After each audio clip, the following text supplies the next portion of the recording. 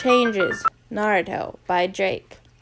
Naruto was at the academy very early, excited for the test they'd put him in his Genin squad. Everyone else showed up half an hour later. Kara did too and waved excitedly at Naruto, but he didn't even look at her. Sasuke showed up last. A loose-fitting white shirt and a purple jacket hung around his waist. "What's up, Sasuke?" Sasuke waved at Naruto as he sat by his friend. "So, exactly what are you going to show?" Naruto grinned. "A lot. I'm going to scare people. I think we should go all out for at least taijutsu." Sasuke nodded. "Should be fun." "Alright, class. Today the Hokage and his wife will be watching the exams to know who should be placed in what team. Show them the proper respect they deserve," Araka-sensei called out. The class nodded except Naruto, who simply scoffed. "First is the written. When I pass your papers out, complete them without talking and turn them back facing down," Araka-sensei told us. That was a boring 20 minutes. The only question Naruto couldn't remember was the Naidami Hakage's name. He shrugged. 9 out of 10 is good enough. "Next up is taijutsu. One at a time, I'll call you up for a fight with myself. We'll all judge your skills with taijutsu." Naruto stopped paying attention, only seeing 3 kids besides himself and Sasuke that were worth anything. They were Neji, Tenten, and Lee Rock. "Kara Nuzumaki," Araka called out. Now Naruto focused on the fight intensely. He may be angry with him, but she was his sister. She shot forward quickly, throwing punches and kicks that Araka looked impressed by. She was faster than the 3 before, but she lacked physical strength. She spun on her heel, aiming a spinning kick towards Araka's head. He caught her ankle and pushed her back, making her lose balance and fall. "Very good, Kara. I see you've been practicing. You got a perfect score," Araka said as he helped her up. Next up, Naruto Nuzumaki. Naruto stood, noticing angrily that his parents weren't even paying attention because they were too busy doting over Kara. "Araka-sensei, what happens if we beat you?"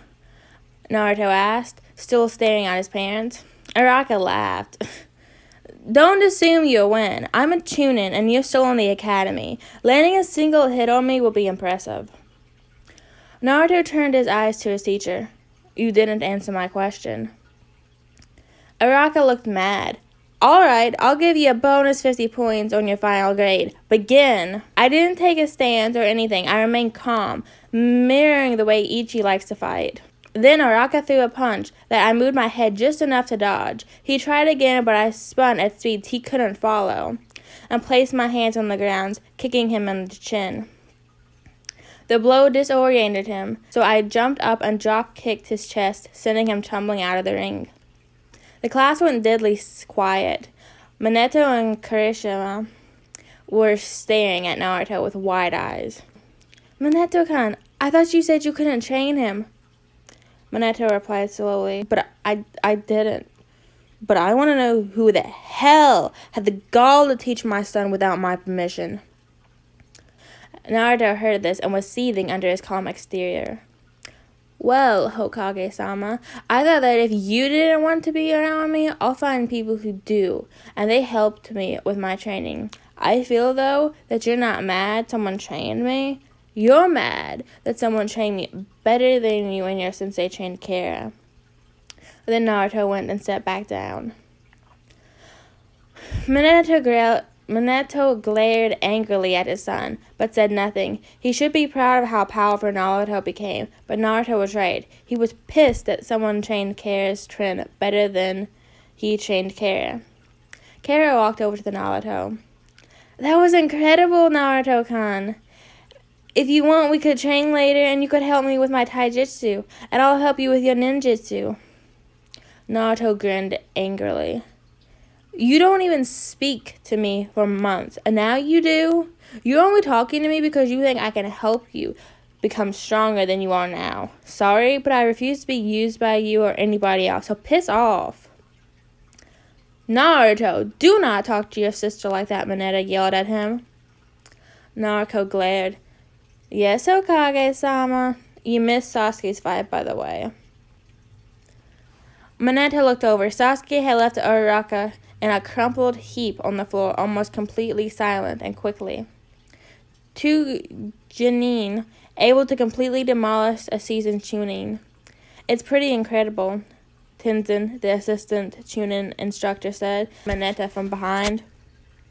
Minato nodded. He could give them that.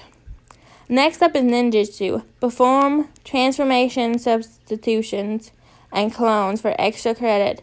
You can do a jinjutsu you practiced on your own, Araka said, just now having stood up. When it came to Kara, Minato looked at Araka. She has a medical condition that prevents her from doing regular clones. She'll be doing another type. Araka nodded. It was special treatment, but he couldn't argue with the Hokage. She did the first 2 easily, then created 10 shadow clones. She held her hands together and created a wobbly blue ball of chakra with Shingon, she called out proudly. Naruto nearly laughed at her pathetic Rasengan. It looks like it'd fall apart if a light breeze hit it. Very good, Kara. 105, perfect score. Next up, Naruto Uzumaki. Unlike her sister, Naruto did the 3 jutsus normally, not bothering to show off his ninjutsu to his father. Sasuke did the 3 plus a fire-style grand fireball. The rookie of the year ended up being Sasuke, then Naruto, then Kara. End of chapter 4.